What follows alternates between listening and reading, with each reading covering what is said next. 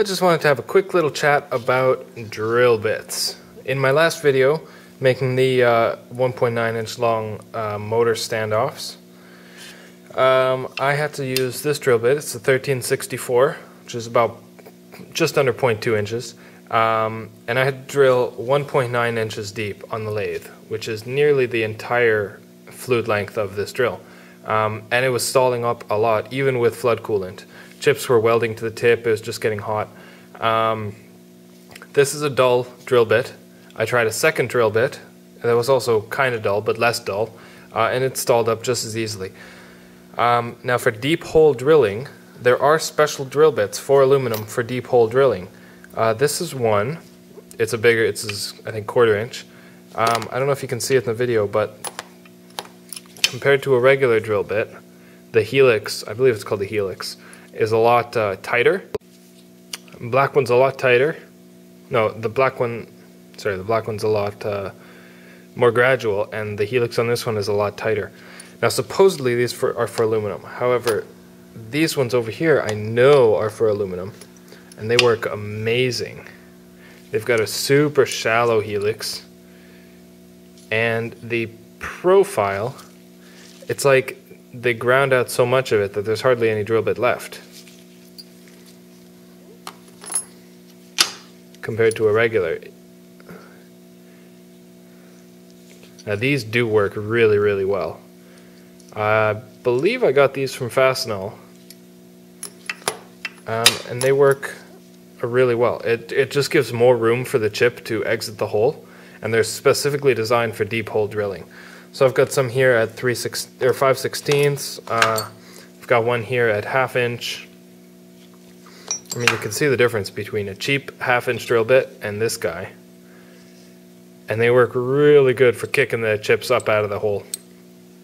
So for doing the part that I just talked about, the motor couplings, I got 4 of them done, and I got 12 more to do. I think I might have to run out and get a 13/64 deep hole for aluminum drill bit. Hopefully I can find one, because this currently isn't working. I guess I could throw one of these in the tail post of the lathe and just crank them down by hand, which is not a bad idea, because you get more power that way.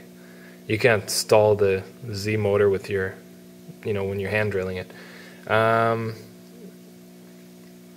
So I don't know. I'll either buy a drill bit or just do it by hand, which I might do. Here's a funny one I see up in the corner. Forget how I made that mistake, but live and learn. And then up in the corner, got all my dull drill bits and end mills in case I ever buy a sharpener. Then I can go back and sharpen them all. While we're here, all my taps. These are all metric taps, because I'm kind of a metric fastener kind of guy. There's some bigger metric taps, and I think a 5/8 by 11 on the left. NPT taps. There's all my lathe inserts.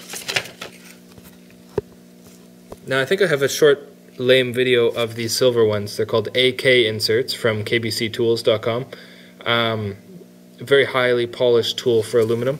All the parts that I've been making recently on the lathe all the aluminum parts use those inserts, and the surface finish is just fantastic. So that's cool. Here's a vinyl cutter that I made. Used a little drag knife. And as you can see, the bearing lets it rotate and drag. There's a huge Sandvik parting tool that I got for about $5 at a used tool warehouse. PCB engraving end mills also work for engraving aluminum.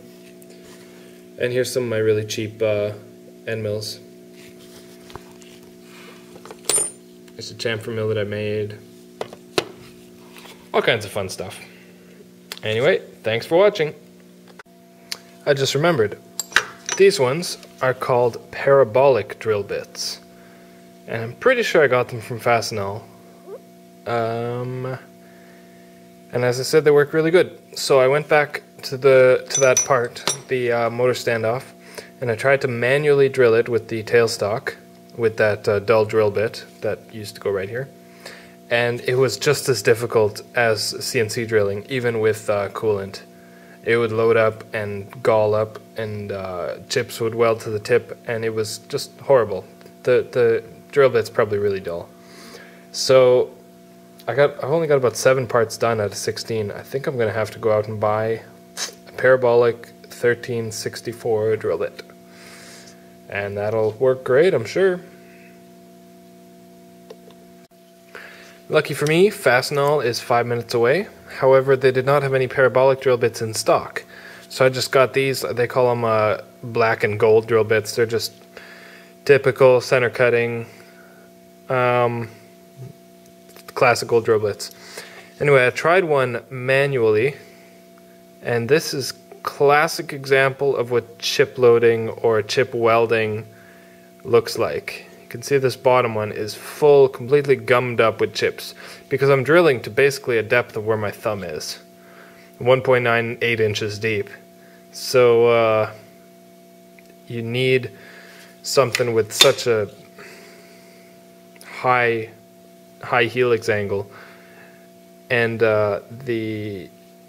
just the center part, the center base diameter is so thin that it just gives the chips way more room to get out. And I had flood coolant on this guy. I was manually drilling and backing out and drilling and backing out, and about halfway down it starts to gum up, and you need a screwdriver to pick these things off.